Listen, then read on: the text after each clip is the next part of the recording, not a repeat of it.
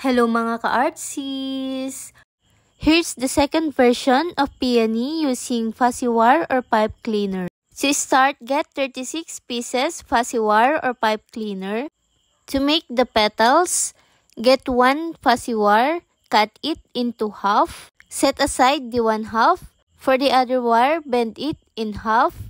Bend the left and right tip at the middle, then twist it. Make 3 pieces. For the second set of petals, get one fuzzy wire, divide and cut it into 3 equal parts.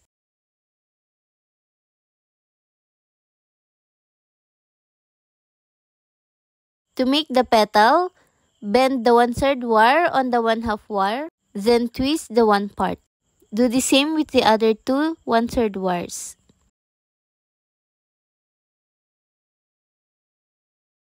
Pinch and push the middle wire upwards. Bend the 1/2 wire downwards, then twist excess wire at the bottom to secure it. Make 3 petals. For the third set of petals, get 2 fuzzy wires or pipe cleaners, cut each in half. Just apply the same process in making each petal.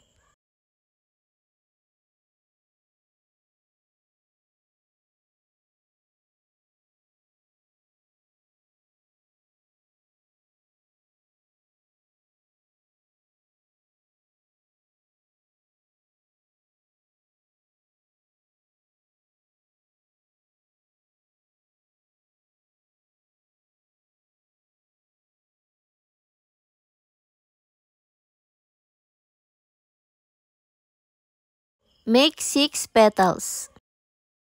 For the fourth or last set of petals, get 3 fuzzy wires, cut the 2 in half. To make the petal, get 1 fuzzy wire, then bend and twist the 1/2 wire. Bend and twist the other 3 1/2 wires.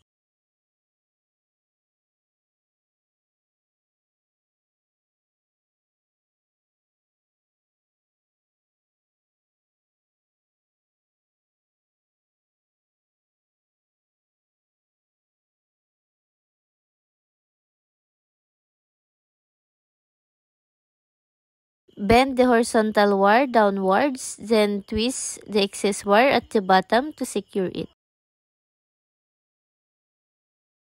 Make 6 of these.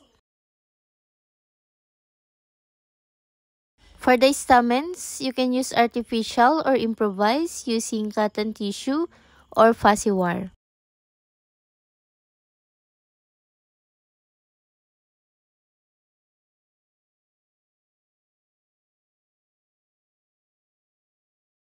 For the stem, you can use skewer or floral wire. You can use 2 floral wires to hold the flower. Glue the petals around the stamen. Begin with the first set of petals.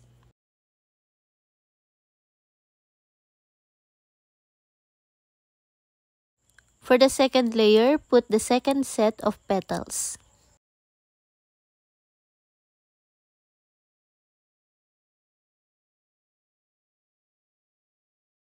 For the third layer, glue the third set of petals.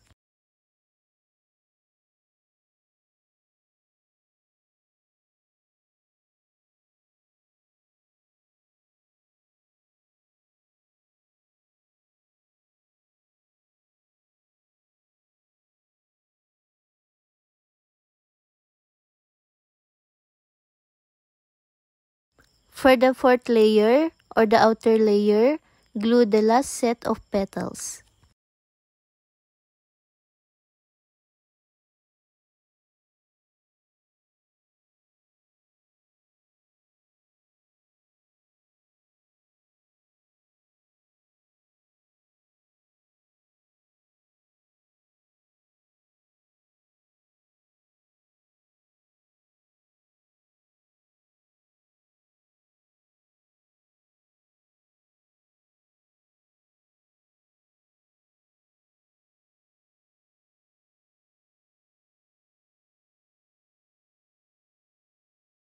For the sepals, get 6 fuzzy wires or pipe cleaners.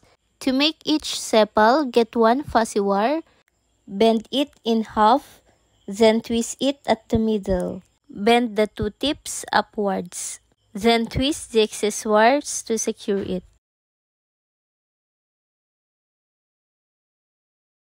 Make the other tip sharp by heating or trimming it.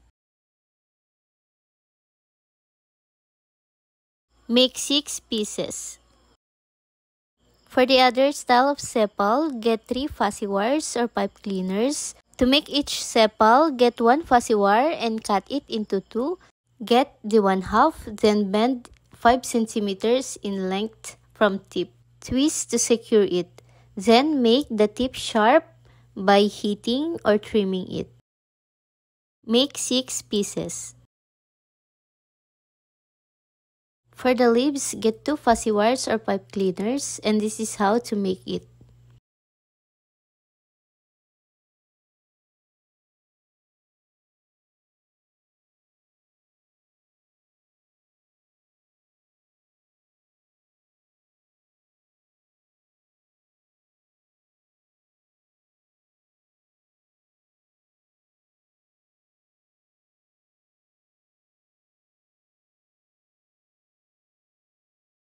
Make 2 pieces. Make another big leaf using 4 fuzzy wires or pipe cleaners. Just combine the 2 fuzzy wires together.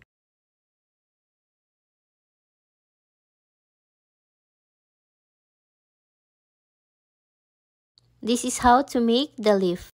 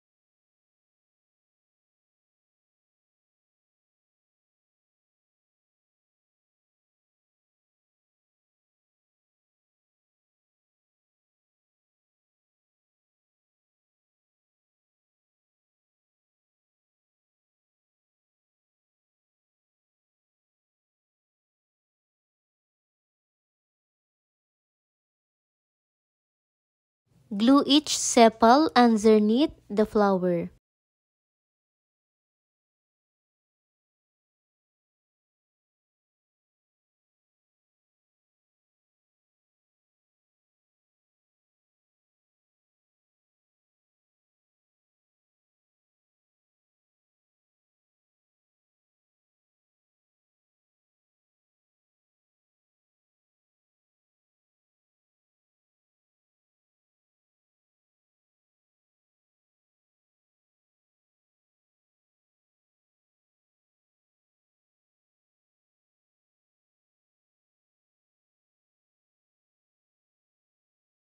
You can cover the floral wire or skewer with floral tape or fuzzy wire.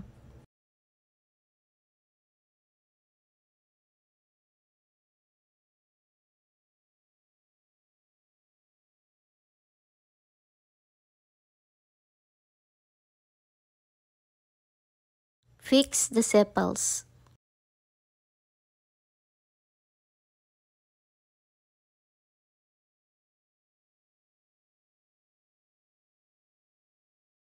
You can add highlight by using makeup, color pens, or crayons.